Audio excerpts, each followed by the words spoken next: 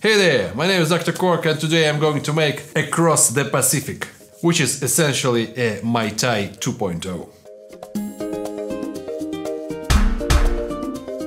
This cocktail was created by Meaghan Dorman, the bar director of Dear Irving in New York City. Despite the drink's name and tropical feel, it has a distinctly transatlantic element in its use of Italian amaro. People often have fond travel memories of Italy or want to go.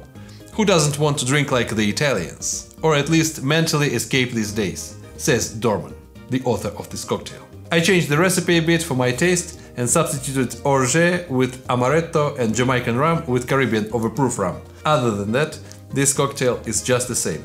Also, I don't use crushed ice, I prefer cubes. Maybe I should have called this cocktail Doctor Across the Pacific. This is also a pretty strong cocktail, and I have made an entire video about the strongest cocktails in the world. You can check them out here or there. This cocktail is shaken, and to the shaker we're gonna add dark rum, 1 ounce, 30 milliliters. Overproof rum, mine is 57% alcohol, half an ounce, 15 milliliters. Italian amaro, which will give bitter and herbal notes, half an ounce, 15 milliliters. The original recipe calls for almond syrup, orgeat, but I prefer using almond liqueur, amaretto, 15 milliliters, half an ounce. Simple syrup, 1 part water, 1 part sugar by weight, half an ounce, 15 milliliters.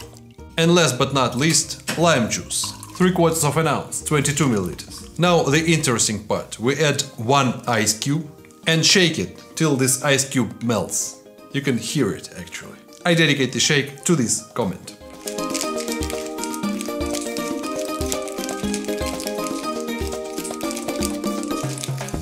As you can hear, the ice has melted, and now it's time to fine strain the cocktail. To the chilled old-fashioned glass, add some ice and fine strain the cocktail.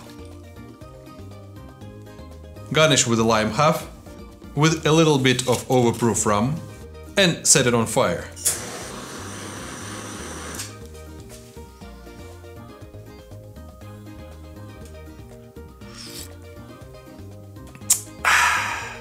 And this is how you make Across the Pacific, also known as Mai Tai 2.0. It's a strong, sweet and sour cocktail, reminds me of tiki. It is in balance, in perfect balance I'd say, but you need to be careful with it, because its booziness is hidden. It's too easy to drink. Perfect. Original recipe calls for crushed ice, but as I already said, I don't like it. But it would dilute the cocktail more and it would be less boozy, but its taste would also be not as strong. Good. If you are tired of Mai Tai and want to try something like that, but a little bit different, definitely check it out. That's it for today. Thank you for watching. Don't forget to subscribe to my YouTube channel and Instagram. Tell me in the comments what you want to see next on my channel, and you can find all the recipes in text form on my website, thedrcork.com. All the links are in the description to this video. If you want to support my channel and get early access to new videos and additional content, please consider subscribing to my Patreon. Thanks a lot. All the links are in the description. Drink responsibly, and as always, до свидос.